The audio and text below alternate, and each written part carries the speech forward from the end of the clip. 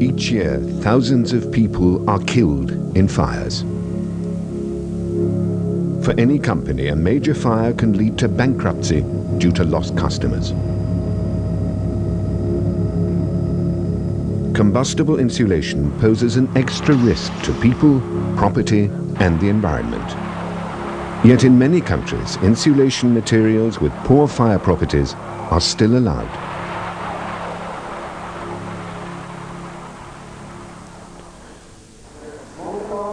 In the second fire trial, we will now test 3 of the most commonly used insulation materials for flat roofs. The 3 houses are identical except for the insulation material which lies on top of the profiled steel deck. The first house is insulated with Rockwool. The house in the middle with fire-retarded expanded polystyrene. And the last house with polyurethane. In North America, also called ISO.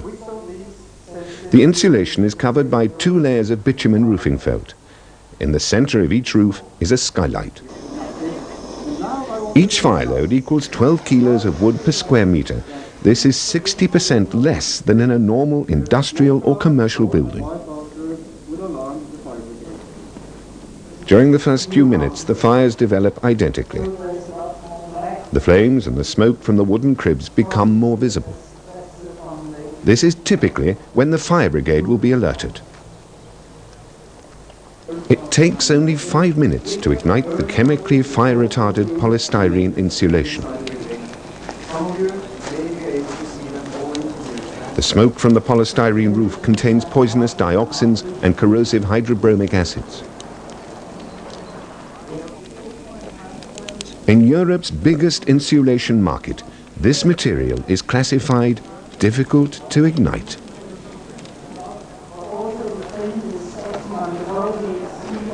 After 6 minutes, the polyurethane insulation to the right also catches fire.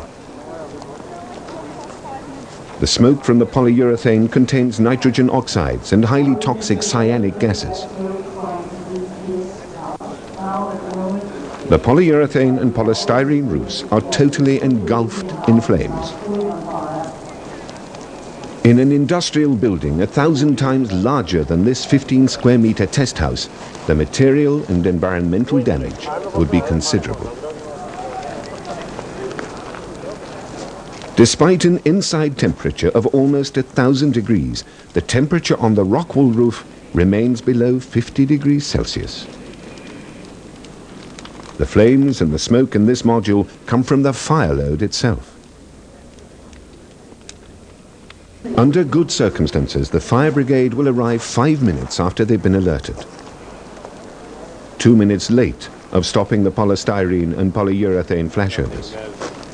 With long distances, traffic jams or difficult access to the building, it may take the fire brigade 20 minutes to arrive at the scene and deploy their equipment.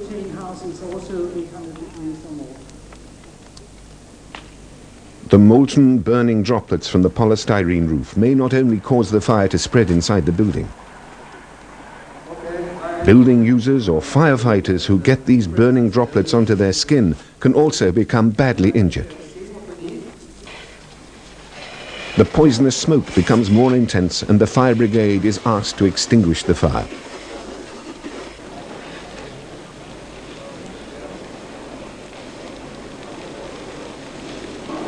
The fire has affected the 3 constructions to a different extent. This is all that is left of the polystyrene roof. The fire has also left the polyurethane roof severely damaged.